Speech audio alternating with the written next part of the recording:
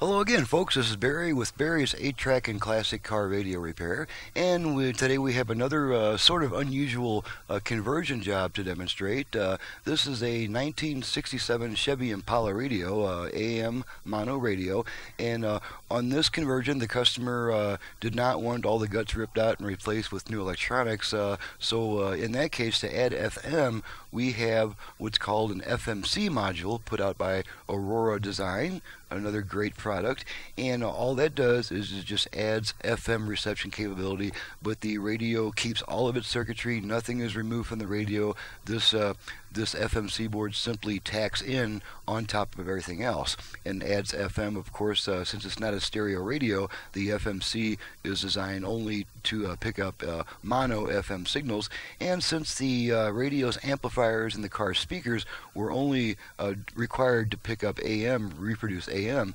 it won't have nearly the sonic quality that you're used to hearing from FM stereo today. You'll notice that the radio won't sound as bright as other radios I've demonstrated, and that's because we're still using the radio's original electronics and amplifiers. So this is going to be just a really quick basic test just to kind of show you how the FM performs. It does also offer a line input, and since of course it's a mono radio with a mono amplifier, you'll only get one channel. We do combine both channels with the aux input, but obviously the radio only has one amplifier, so it can only reproduce one channel of sound. Now, one thing that I'll explain about this is that when you're using an auxiliary input with a mono amplifier, the music may sound a little bit weird on some songs, and that's because of phase cancellation, which I go into on my website under the tab called Speakers. I explain a little bit about phasing, and basically when you combine left and right signals into one signal, anything that is common to both channels could be partially removed because of phase cancellation, and I won't go into all that technical terminology here. I do explain it on my website under the tab that says Speakers. There's a section called Phasing under that near the bottom. But so this test, we're just going to quickly demonstrate the capability of FM reception on this radio, and of course we're going to give the line input a quick test to make sure that still works. So let's go ahead and turn it on. I currently have it set to an AM station. Well, now I do.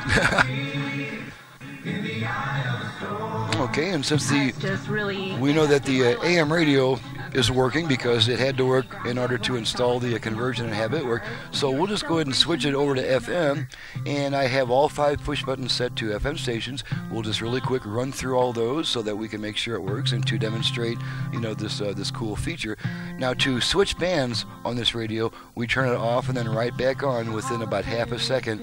Now, unlike the full FMR conversion, in which you turn it off and then right back on, the FMC is a little bit more picky about how long you leave it off. If you turn it off and then right back on immediately, it's likely to stay on the same function, and it will also stay on the same function if you leave it off more than about 1.5 to 2 seconds. So it takes a little practice to figure out exactly how long to leave the radio off before you can turn it back on and it'll change functions. So let's see if we can change, and I don't even remember the sequence.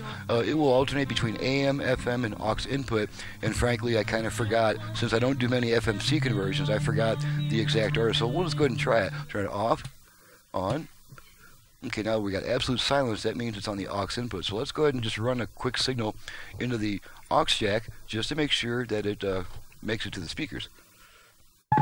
Okay, so we fed a little tone into both sides of the aux input, and we got it out of the speakers. Of course, the volume can be adjusted with the radio, so we know the aux function works. So let's go ahead and switch it to FM now. Off, on. Okay, now I can tell by the little bit of noise that it's on FM. So we'll just go ahead and run through the push buttons. Oh, maybe it is still on AM. Okay, so let's try this again. There we go. Okay, there's the FM band. See, even I'm not really too used to how long to leave it off on the FMC conversion because I don't do a whole lot of those. So we'll just run through all the push buttons. And I'm only running this through one. You'll only hear this on the left side to kind of remind us that this is a mono radio and not to expect a stereo reproduction. All right, next push button. Oops.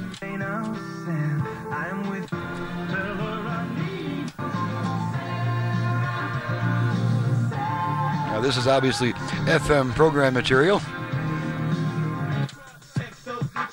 And that is definitely FM material.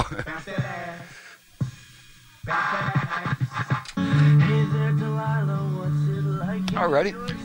And of course the tone control works as it normally does. It doesn't bring in any extra functions like it does on the full-blown FMR conversion, but the radio will now receive FM, and it'll receive it very well. It just won't be in stereo, and since it's not a stereo FM receiver, there of course is no possibility of installing an FM stereo indicator in that, although we could, if the customer wants, install a front panel LED that will change color depending on what band it's tuned to or whether you're using the auxiliary input. So that's just a little food for thought, and this is a good option for the customer who does not want to really tear up the radio and make any irreversible changes. This little FMC module can be removed at any time with only one, I think, wiring change to put it completely back to its original state. So with that being stated, that was an FMC conversion on a mono 1967 Chevy Impala radio. This is Barry at Barry's 8-track and classic car radio repair. If you have a radio or 8-track player that you would like me to work on with my proven results,